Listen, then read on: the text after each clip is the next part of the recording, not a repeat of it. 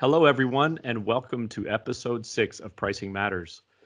This is a series of discussions we planned for 2020 around various topics that we think are under-discussed and interesting in pricing and how it's changing with technology. Today's topic is subscription pricing, and our guest is a guru in the matter, although he may cringe at that. Patrick Campbell, the CEO of Profitwell. Thanks so much for joining us, Patrick. Yeah, thanks. Thanks for having me, man. I'm definitely cringing at that, but I'll take it. All right. Well, it's great to have you on, and it's always fun to geek out on pricing topics. I think the first time we met over at the Drift Hypergrowth Conference, we started to geek out a little bit too much. But so it's good to have a little bit of a forum that's dedicated to the topic here. Let's start off with kind of talking a little bit about what you do at Profitwell and Price Intelligently. Do you want to explain that to the listeners a little bit? Yeah, definitely. So we've evolved into, we have multiple products now. And so we actually started off specifically in the pricing space, and we still have that product. We work mainly with subscription companies doing research in the market to help with their pricing. But now we have kind of a suite of different revenue operations products that help with revenue automation. So we have a free subscription financial metrics product that basically plugs into your billing system and gives you all of your financial metrics. And then we have couple of products, and the way we make money is through the pricing product, a product that helps with retention, and then one that helps with revenue recognition. So yeah, it's one of those things where it's been a fun journey so far that kind of started in monetization, and now what's kind of cool is we have about 20%, depending on how you measure it, of the entire subscription market using our metrics product. And so there's a lot of data that you and I have geeked out about that we've been able to kind of study of what's working, what's not only when it comes to pricing, but also, just different aspects of the subscription world.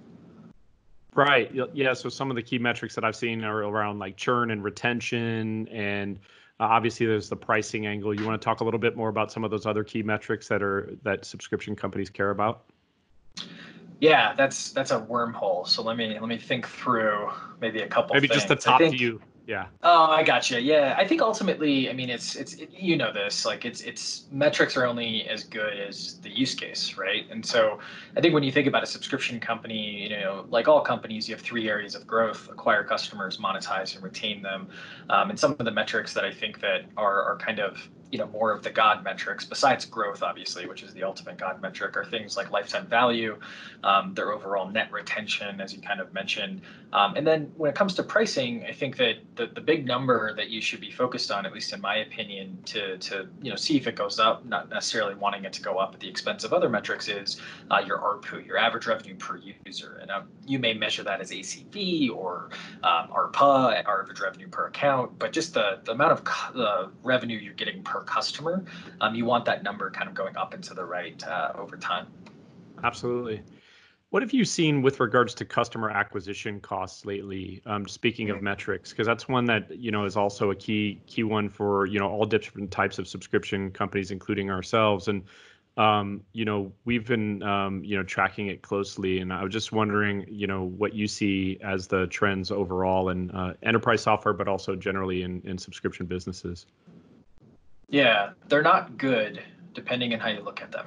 So if you think about it, and not to go way too far back, but over the past 20 years, we basically have had this really interesting trend, particularly in software, but I would also argue in a lot of businesses that have anything to do with the internet, which is mostly everyone, where, basically from, the 90s, probably really around 2000, 2005, all the way through 2020, making product or shipping features, these types of things have gotten relatively inexpensive. They're still expensive, don't get me wrong, but relative to needing a server room and a bunch of people to manage servers and things like that, it's gotten cheaper. We've been able to ship faster and faster. And if you really think about the last kind of age of product, it was very focused on how do we ship as quickly as possible. The rise of Agile, Kanban, a bunch of these different things in the world of software. Now, similarly, what happened is over, kind of 2003 to 2015, we were getting a brand new marketing channel like every single quarter. Google AdWords for a penny a click, remarketing, Google Display Network, all kinds of crazy stuff.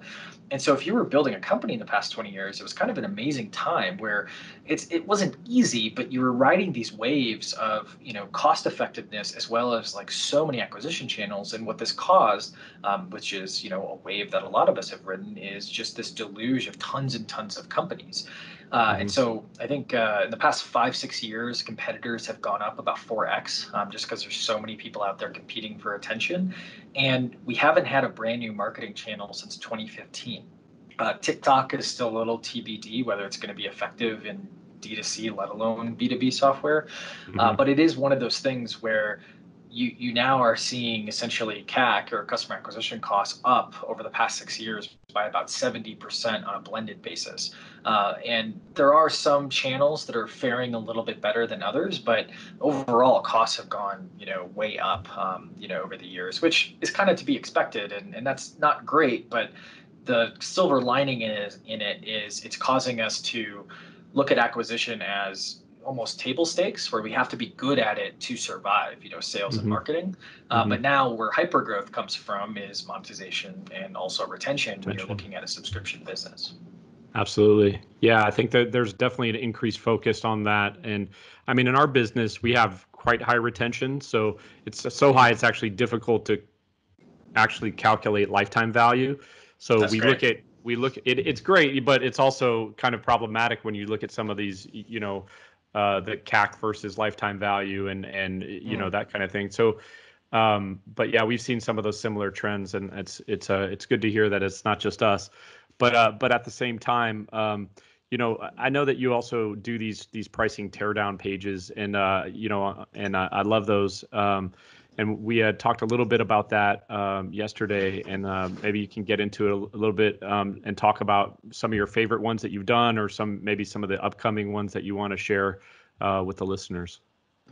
Yeah, totally. So we have this series called Pricing Page Teardown, which we originally thought only pricing people will like it, which isn't necessarily our target customer. And so we were like, why are we doing this, right? But basically, we collect a bunch of data, using our software on the brand that we're going to talk about that week. And then what we end up doing is basically, tearing down the pricing page and seeing what's good and what's bad and what we can all learn from it, right? And we don't have any inside knowledge, so sometimes it's hard to know, did they make that decision because of this or that? But it's still entertaining and educational, I would say.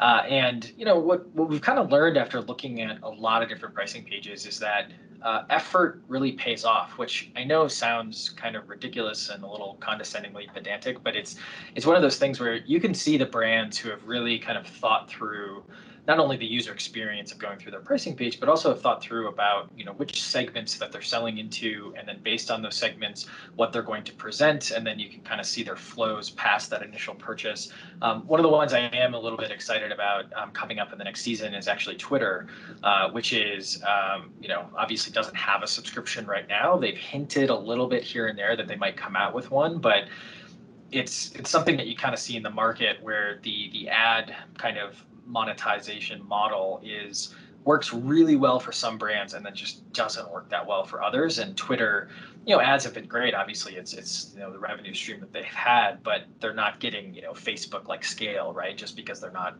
gaining as many users. So we were thinking, it'd be really interesting if they have a subscription.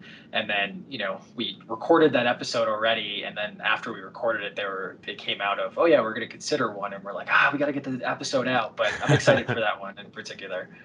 Nice. Great. And I know you had also had some interesting takeaways from the teardown that you did on Salesforce. Can you talk a little bit about that one? Yeah, Salesforce is one of those, I think it's kind of like alluding to Apple sometimes. There's a lot that went right, and they've been around for a long time. And so it's sometimes hard to learn from them. But I think that when you look at Salesforce, what was interesting about studying them is if you just look at their pricing page, and let's talk about their sales CRM product, it's a lot. They have lots of different features, so many add-ons, so many different things, because again, they've been around for 20 some years now. And I think what's really, really interesting about Salesforce is that they, even with those constraints, were able to come up with a pricing page that, yes, is sometimes hard to navigate, but still gives you complete information in a fairly organized way. And they are really, really good about separating out features that are kind of what I would say unapologetic about their personas or the segments that they target. And what I mean by that is if you are, we're a perfect example as a company. When we first started, when it was just 5 of us, we were, we should use Salesforce because that's what our, salesperson at the time had used previously. But we were also using HubSpot, right? And we were kind of more sophisticated in other areas of our business versus, just one salesperson. Well, we wanted the HubSpot integration, and the HubSpot integration was available to us, but the API calls on the integration weren't available until we were up on the next tier. And for us, it was a little frustrating because we were like, well, we have to upgrade in order to get this, but we weren't really that great of a persona for them in using HubSpot and things like that. And so I think that I love when I find brands who are okay giving up or, ruffling some of the feathers of certain types of segments that just aren't their target because they're so focused on who they're going after. And it's kind of cool to see that Salesforce was able to do that, even though they're obviously, a giant company. Yeah. Yeah, we were, when I was at Cisco Systems, we were one of the early, I think we were the biggest enterprise deal that they had ever signed at the time. It was like 6,000 seats, that was in, that's wild. I think 2001, 2002 or something like that. And it was, I was actually party to some of the negotiations that were going back and forth, but it was a lot simpler then. It was really just a per seat, they didn't have CPQ, they didn't have the marketing, they didn't have a lot of the stuff that they have now. So over time, it's gotten, with those bells and whistles, it gets a little bit more complicated. The other thing that I kind of have from that experience with regards to subscriptions was when they actually had formed a SWAT team at Cisco in kind of the early 2000s that I was part of when we were looking at what we called then managed services, right? Which is now, whatever AAS, right? SaaS or PaaS or IAS or whatever, the different terms are now. But we started looking at it for, especially around IP telephony, right? So because customers had basically said, look, we don't care to buy, a switch and a bunch of phones. We want to pay $5 per user per month for their phones, right?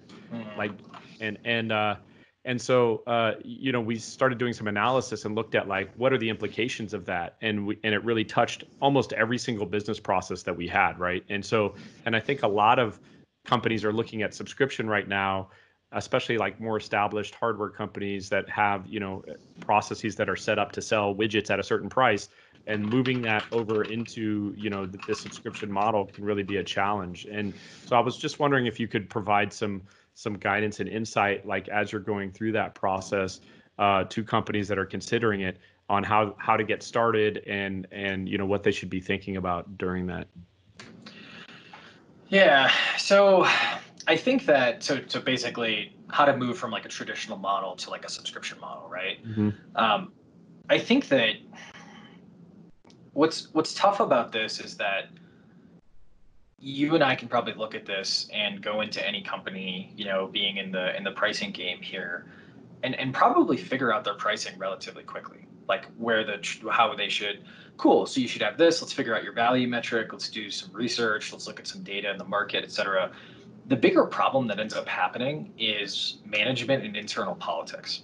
And I know that sounds bad, internal politics, like, oh, we don't have it. Like everyone has internal politics, just kind of how it happens. And because you have to kind of think about, and this is where a lot of brands, especially large brands that move from kind of a perpetual license model to a subscription model, they had their, like, especially the public ones, they had to really educate Wall Street. Like Wall Street wasn't ready when they were, so they had to delay. And it's just a lot of moving parts. And I think that the first thing to do is make sure that your team is very, very, very much on board, and that you have the right pricing committee basically formed. And there's a lot of theories on pricing committees. To me, I think that you need kind of a leader of most of the major groups.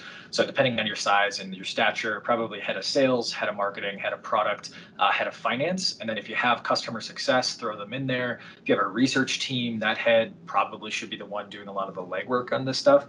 But it's important to get everyone in the room and everyone on board with, hey, the reason we're going to switch to this model models, it's better for our valuation, it's better for our EBITDA, it's better for all these different things.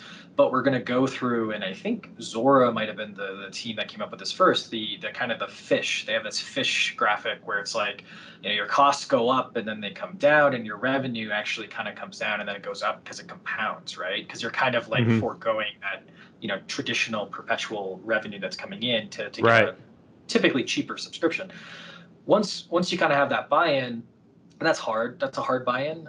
It shouldn't be, but it kind of is, because everyone's a little emotional, and pricing, as you know, is one of those things. Unless you're a pricing team, it's just one of those things that everyone has an opinion on because it's so central to what you're doing, and every team touches it in some way. So this is why most people don't change their pricing often enough, is because they just kind of keep kicking the can down the road. Now, a little more practical beyond kind of the softer skills necessary for pricing changes, I think the number one thing, and this gets into kind of how you allude to, is that value metric, like how you charge. And there's typically three big features of a value metric. There's you want to make sure it's easy to understand for your sales process. So if you're doing something touchless, probably can't have like three value metrics that are really hard to calculate in the customer or the prospect's mind. If you're doing like a big enterprise sale, you could probably have a bunch of different SLA metrics and things like that, depending on the usage of the customer. You want to simplify it, but simple is a little bit different when you're in an enterprise sale. The next thing is it has to like grow with your customer's usage or the value that they're getting. And I think this is the one that a lot of people miss out on, is because they think, oh, it should be usage. Well, sometimes it's not usage. Back in 2005, we barely could measure usage. And that's why everything was very per user, per device. Now we can actually measure usage, and sometimes it doesn't make sense.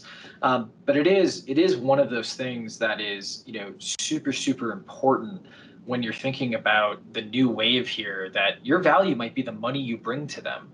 And if you can measure that, the customer agrees with that, that's how you should charge, right? You shouldn't find a proxy, but a lot of us need to find a proxy. So you want to think of what's that perfect value metric. And then all of a sudden you want to take a step back and realize, well, we can't charge based on happiness or something like that. So what's a proxy? Well, a proxy might be how often they use it, might be contacts for a marketing product, might be something like that. Like in our example, there's been a lot of discussion and a lot of kind of experimentation on, value as a service, or charging based on kind of gain or a gain share type of model in the pricing space, and even in the pricing software space. And there's been some remarkably successful attempts at that by consulting companies and even some software companies, but it can be pretty contentious, right? To assign the gains to the tool, and like, well, what's people, process versus systems, and people agree with it in theory, but then it comes time to write a multi-million-dollar check based on a gain share calculation that formula that you set up 6 months prior. It can be pretty tough. So we use a proxy metric, just revenue under management.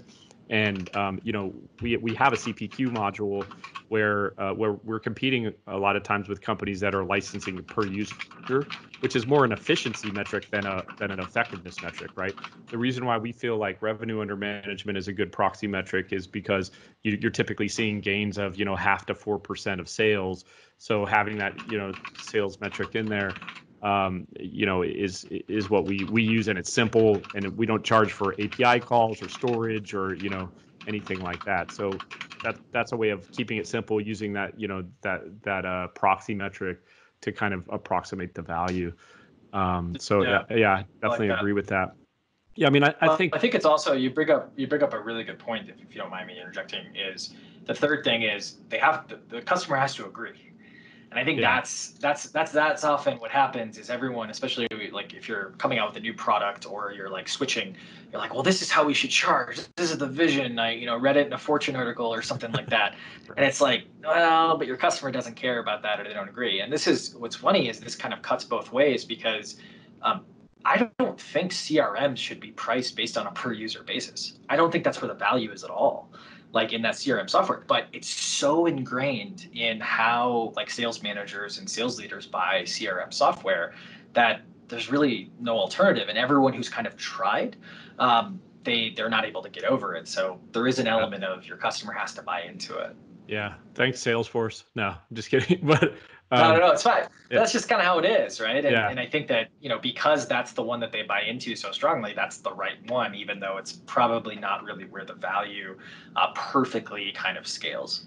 yeah, absolutely. Yeah, I mean, and I'd say, all pricing, all best practices around pricing really start with the customer and understanding that value that they get from the product, right? I was, I've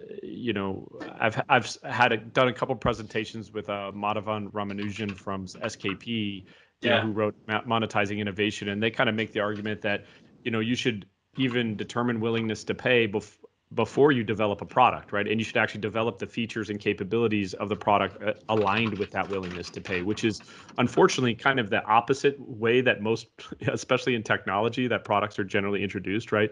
You kind of come up with an innovation and you're like, oh, this is a cool thing. And then you go and then you develop it. And then it's up to the product management team to try to figure out, okay, now what should we charge for this, right? Taking that approach of determining willingness to pay, but as the product's being developed, or even having that inform the features and capabilities of the product. So I was just wondering, I mean, you do a lot of kind of assessments in these pricing teardowns, and you get involved with a fair amount of companies that have existing products. Do you ever get involved with companies as they're developing new products? Yeah, we help with a lot of companies kind of in this process. I think that what's really interesting is you have to understand the limits of your data and the limits of your, the totality of the decision that you're making, right? Because when you're working with a company that's just like coming out with a new product or brand new, depending on how different of a customer base they're going after, or depending on like a whole host of different things, it's one of those pieces where you have to make sure that you're continually testing through the launch and post-launch, right? Just in terms of collecting research. And this is why, as you guys know this better than anyone, pricing is that process. Pricing is not like a one-time activity. But some of the pitfalls that you tend to find are you're never truly going to know what reality is until you get it out there, right? And the product is developed. But what you're trying to do with doing this research before you even put a line of code in, and then during the code, being written, or built if you're manufacturing, I guess, is you're essentially trying to figure out how do you minimize as much risk as possible, right? And so when you use these kind of models and these research methods, and there's a lot of them, and they all have pros and cons, and there's some that are really high leverage, and there's some that if you have like all of the money in the world or all the time in the world, it's totally fine to spend the money and the time, even though they're not necessarily like the most leveraged. But they all have limits. And when you're collecting this data, what's really kind of interesting about it is you can start to figure out, okay, the data says this, and there's some really, really obvious things that you're like, yep, that's exactly what I thought about this market. Then there's some things that you didn't think about or that you thought about that were just completely wrong that are also obvious. And then in the middle, there's a lot of what I like to call these little margins of opportunity. And what I mean by margins of opportunity are essentially, okay, so when we're getting and going after this customer, this is the value proposition that they really, really want. So that's how we're going to make our ads. And then when we get this customer in and they do this and XYZ, this is, what we should, offer them up in in-app expansion revenue kind of opportunity. But the thing you have to think about is that it's constantly evolving, and no data is going to be perfect, but that's okay. A lot of people hear that and they think, great, so now I'm supposed to not do anything. And it's like, no, you're still supposed to do it. You just have to realize you're going to be looking at a bunch of different data, including the goals that your company has and the goals that they have for the product. And that's going to help you make that decision as a product leader, a marketing leader, whomever is, kind of making the final decision. Right. Yeah, it's good advice. Cool. So let's move shift gears a little bit, and I want to talk about freemium pricing. So the I know we kind of collaborated. I asked to use a quote of yours from the Slack analysis that you did on the pricing teardown for them, and so I was writing an article on Slack and Fortnite pricing, and Nice. I love that quote that you had in there where you said Slack is about as close to pricing perfection as any company is going to get. You want to talk a little bit more about like what they got right and just some of that analysis that you did there? Yeah, so Slack, they're kind of like Apple, which I alluded to before too, where I think they did this very intentionally, but it might not have been intentional. It might just have worked out. But I think that it doesn't really matter. They get the credit for it either way. I think what Slack was able to do is build a product that focused on packaging almost exclusively. And I'll explain what that means. But if you really think about Slack, there were lots of other chat products out there. Like HipChat was out there. There's a lot of other things out there, and it they did hit the market at the right time. I think there was a lot more need for these types of products versus the 5 years prior. But with their pricing, they looked at the axes that they had, and they had axes such as the number of messages that you could search. So basically, you could search a limit of 10,000 messages, then the number of integrations, and then there were a bunch of different features that they could kind of like separate out into different tiers. And I think what they realized through the packaging is that the big thing, that the hole that was in the market, was really around the integrations, like getting every single thing, Google Docs, et cetera, everything in Slack. So it's kind of like your, besides email, and they're trying to quote unquote kill email. I don't know if they use that marketing speak anymore, but it's kind of like your command center for your day and your business and your team, et Right. cetera. Kind of the operating system for the business, right? Yeah, absolutely. Totally. And so the perfection came from realizing that in terms of packaging, and then putting together a quite perfect value metric for the freemium tier, which was those 10,000 messages. So as soon as you started to get, it depends on the team, but 10 to 20 people inside Slack, right when you're more than happy to pay for that tool because of the efficiency and the effectiveness you're getting out of it, all of a sudden you're finding yourself not being able to search past 10,000 messages, which is really hard because you're like, oh, I want to see what that doc that John sent me the other day, I can't find it, that type of thing. And then all of a sudden you're a 3-figure MRR company or customer. You're at least $100, maybe $200 of a customer, which means that a lot of their unit economics don't have to worry about chasing $20 customers, which is really, really tough. And then the next step up, basically the difference between their first paid tier and their second paid tier is essentially if you have a CIO or a COO, which is all of the fun, legal stuff and these types of things, and then you're upgrading everyone, and you're more than happy to upgrade everyone because you need to have that searchability, you need to have that data retention, all these different things. And then the next step up is enterprise, which they weren't doing so well for a long time, but it's just because they were new, and they grew so quickly. So, and whenever you have two axes, one upgrading of the users and the number of like a value metric, in this case, users in an account, it's a really good recipe for, fast growth. Yeah, it's multiplicative. That's great. So a lot of companies, though, have gotten freemium wrong, right? And I was wondering if you could talk about some examples up there and kind of why, what they did wrong and what they might be able to improve or could have improved to make it better. I think the thing with freemium is you have to think about it as an acquisition model, not a revenue model. And I think a lot of people want to put it in pricing because it obviously is related and very, very closely related.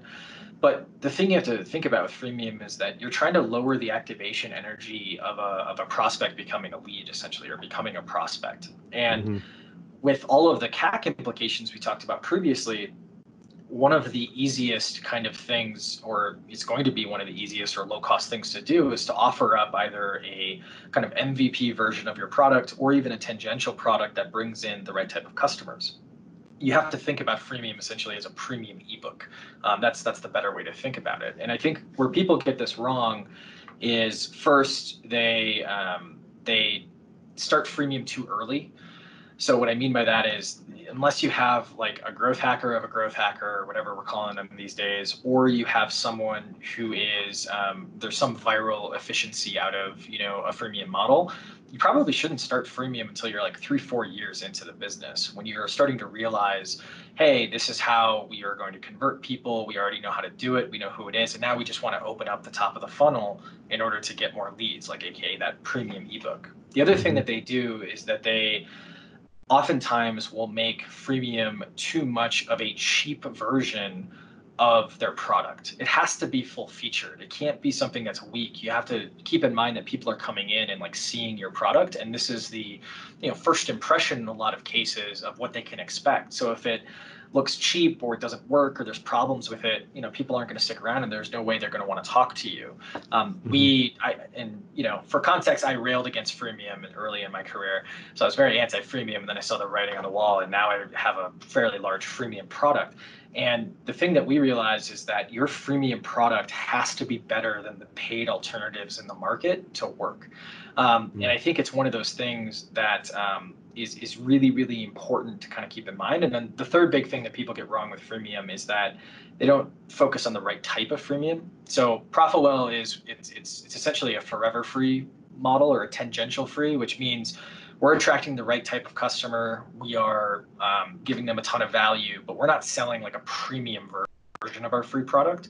We sell these different add-ons that help them, and the free product kind of tells them, hey, you need this, and then they go find that other product.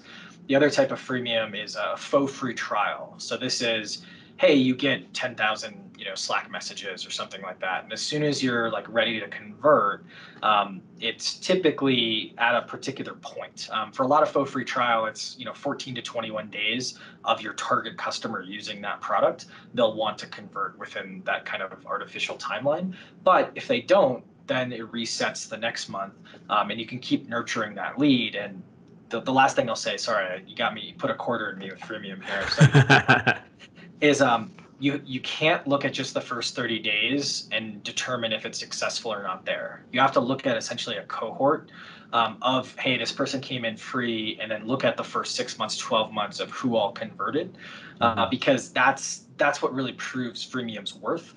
Because again, you're nurturing that lead, and you kind of own that lead to nurture over time. And it's okay if they don't convert right away, because you'll get them eventually. Yeah. Yeah, I think, what Slack was able to do is kind of move from, a typical process of like MQL, SQL, SAL that a lot of enterprise software companies, to actually use that premium offer and the way that they market to develop like a product qualified lead, right? So where, they understand that the user's already qualified, so they don't have to have a heavy sales team.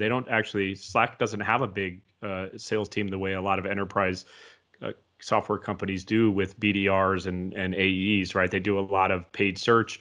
They have, the right packaging, and that freemium offer allows them to capture it without a whole lot of friction in the buyer journey. So I think that's been, really responsible for a lot of their growth. I also, in that article, I was kind of making the case that freemium is a good fit if it's the best if you have a strong network effect like a Slack, right? Where people are selling it internally and getting value, collaborative value. Also that the total addressable market's big enough, right? Obviously, if it's you only have 300 customers or potentially, then maybe it's not the best thing to think about. And then lastly, you have to really do the work on the value metrics to delineate those different tiers like you were talking about, which Slack did a great job of. But let's just talk generally about this year. It's been a challenging year for a lot of companies, subscription companies and other companies. I think subscription companies have the benefit, if they are providing value, that you do have a more dependable revenue stream than if you're selling, widgets for, one-off things where people, so you have that ongoing relationship. And obviously, if you have a model where it's easy for customers to turn it off and it's not as key, that's different. But what are you seeing happen in 2020 around, in the subscription pricing world in general, that it maybe in response to this pandemic but just in general in 2020, what's hot, what's emerging, what are you seeing as, someone that has a lot of data and thinks deeply about these things?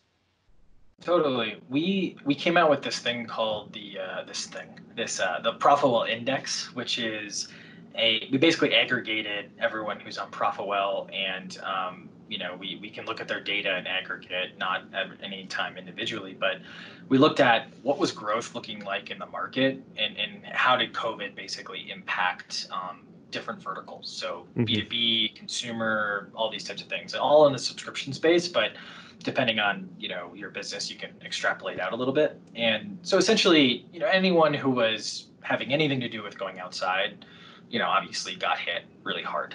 So people supporting restaurant software, gyms and gym software, like all that kind of stuff got hit really hard. a lot of those folks did end up pivoting to either helping restaurants, do online orders, helping gyms do kind of remote fitness, these types of things. But, everyone else, you had one group that just absolutely crushing it, those B2B companies that were there to help you transition to working from home. So a lot of Slack and Zoom obviously is in the market, very, very, aggressively growing. And then everyone else, what was really fascinating, and we're all kind of in everyone else, right? Like a lot of us listening to this, and including, I think, you and I, our businesses weren't going insane off of this and weren't getting crushed. What ended up happening is there was in B2B, there was like a 4-week pause basically in the market. So everything's going up and to the right. And then all of a sudden there's this 4-week just flat. And what was interesting is when we broke that data down, it wasn't that new deals weren't happening, although there were some extended sales cycles. It was actually that everyone kind of went through everything in the spreadsheet and just kind of canceled the things that they probably should have canceled 6 months ago inside their businesses.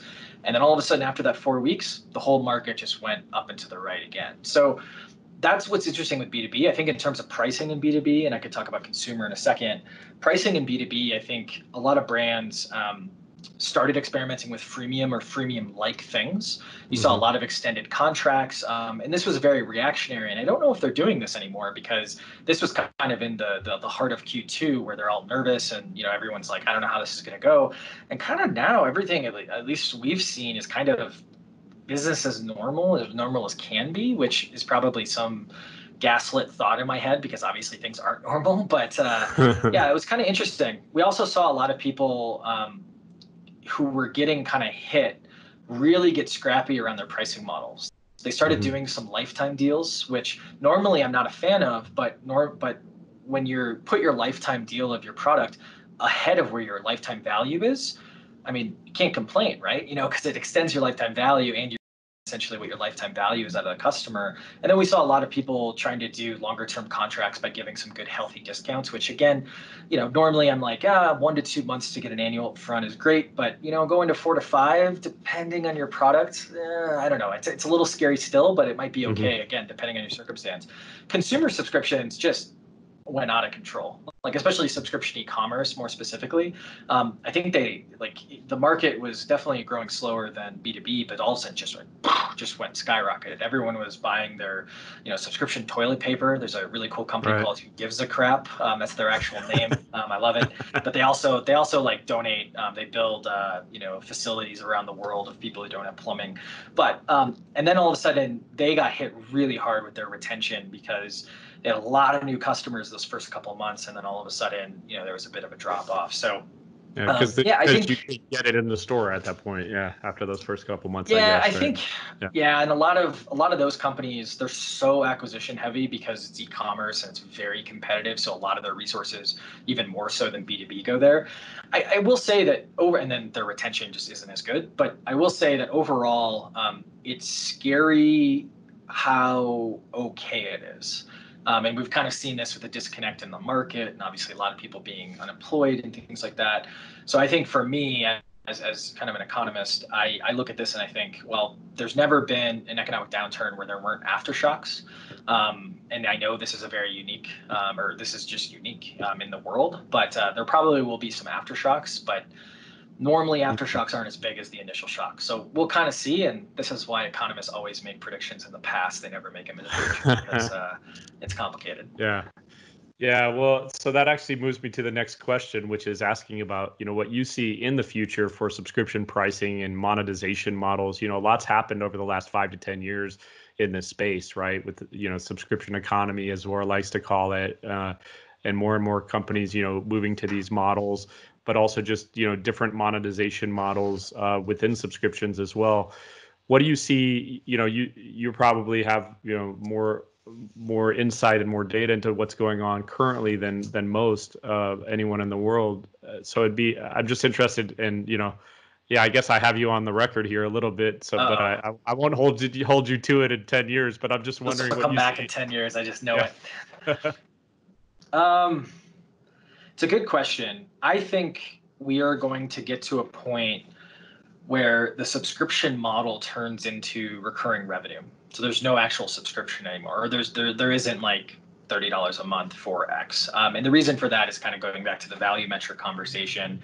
If you just look at, the history of that, well, we used to just charge for one-time purchases, in the 90s, and then the first couple of pieces of software that allowed for recurring billing, it was still kind of just like very transactional, and then it turned into, well, we can kind of measure users or seats, and that's kind of like the seats we used to sell with the perpetual software, so let's charge on that. And then the past 10 years or so, we now can measure things, and the billing systems, Zora, et cetera, they're now able to, take that measurement and charge based on it in a very programmatic way. And what's really funny is I think that billing is the thing that makes or breaks basically the development of subscription pricing models, because they're the ones who make this relatively easy. And you don't want no one, like, even if you're large, you never want to like have a huge billing engineering team, because you just don't think of how valuable it actually is. It can be very valuable. It's just you think of it as like sunk costs, right?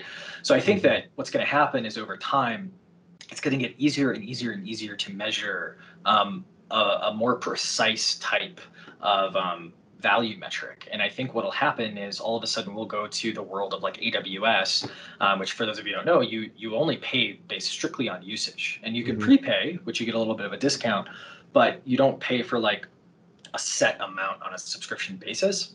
Right. And so it'll kind of be, I don't know if it'll get quite as like Black Mirror of you just pay for the little squeeze of toothpaste every day rather than paying for the whole tube. But I think that we're going to get to a world where, you kind of have this like perfect equilibrium with your customer in terms of the actual value they're getting. And you saw some experiments with this. Here's a little funny anecdote. I actually found this out from Amy, who leads the Subscription Institute over at Zora. She was telling me about in Barcelona, and I don't think it's there anymore, but there's a theater that for an experiment is like a comedy theater. What they did is they put cameras on the back of the chairs, so it was facing your face. And what they would do at the end of the show is they would say, cool, you have to pay for the show. Here's how much you would have to pay based on the amount of times you laughed, and here's like the flat rate. And they let them choose what they wanted to pay. And it was more of like an art experiment, but it's not crazy to think, and that gets a little nickel and dimey, of course, but it makes you think and imagine what the world is. But I think that's going to be the future as we can measure. And then I think beyond that, I think pricing, there's probably, I don't know if pricing becomes like a specific role in certain subscription companies. I think once you get big enough, you always have like a pricing team, or there's a pricing person or something on the team. I think it'll become more ingrained within products, or more ingrained within, kind of marketing again. I think there will be, more hires on monetization, and they might be under, depends on how the marketing and growth teams evolve, but you'll probably will have like more pricing specialists of some sort inside companies earlier in their life cycle, rather than waiting until they're, public or 100 million plus. I think it'll happen earlier, just because, it's getting harder and harder to grow. And, these two other levers of monetization and retention haven't gotten a lot of attention in the world of subscriptions. Even now, they don't get a ton of attention, but they're getting more attention than they were 5 years ago, which is always good. Yeah, absolutely. So things are going in the right direction, and hopefully this, this and other things that we do out there in the world, people listen to, and it'll get more and more traction. That's the goal, right? That's exactly right. Yeah. So, but I've seen some interesting monetization models in places where you wouldn't necessarily think are, ripe for innovation. So one of our customers is a water treatment chemicals customer, and they're actually doing pricing based on not consumption of their own product, but how many gallons of water their customers are treating. Right. That's and great. Their customers are actually measuring it and reporting it back. And then they have a really consistent way of knowing what their cost base is going to be. That's great. And they just give them back, the report and say, because that's the value. The value is Right. the clean water. So that's cool. I like that. Absolutely. Yeah. But yeah, I also had heard about that pay per laugh kind of experiment. That's an interesting one, but probably taking it a little bit too far. But gives you, it's thought provoking, right? It's interesting. Yeah, it allows you to like imagine like, oh, maybe we can go beyond per seat. Stuff like that. Yeah, absolutely. So, okay, we're about to wrap up, but I like to ask guests about, your favorite website, books, blogs, anything that you've read recently that you love or want to share, either business-wise or personal. Yeah. So the one I always say when I've been asked this question before is High Output Management from Andy Grove. I'm the biggest Grove acolyte, I guess. He's since passed, but it's just one of those books. I read it about twice a year. It goes into like he ran Intel for a long time, and he goes into a large organization as well as like as you're growing in a large organization, the lessons that you should take about how to manage, what makes the best management style, a bunch of different things. And he wrote it basically before email was a thing. That's kind of funny because the preface of the newest edition basically talks about, hey, there's two big things that have happened since, I wrote the edition. And one of them was about Intel and the other one was about email. This will probably change how we manage and things like that. So it's one of those things where you can get a lot out of like, oh, these are the fundamentals and the fundamentals don't really change. And it's a book that does that very succinctly without a lot of fluff. And yeah, there's anecdotes, but it's not like, some of the business books you read where you probably could have summarized it in 10 pages rather than reading the whole thing. So Yeah. that's a good one that I would recommend. Cool. Well, thanks a lot for that and your time and insight overall. My email address is patrick@profitwell.com. If you ever want to get a hold of me, sometimes it takes a little bit to get back to you, but I always get back to everyone, or at least I think I do. And if you've wondering something about subscription pricing or pricing in general, very similar to the Price FX folks, there's probably something out there that we've written. So don't be afraid to hit us up, and we can save you some time in terms of your research. But yeah, appreciate the time, and let me know if I can help with anything else. All right. Yeah. Thanks a lot, Patrick. And thanks everyone for tuning in to Pricing Matters.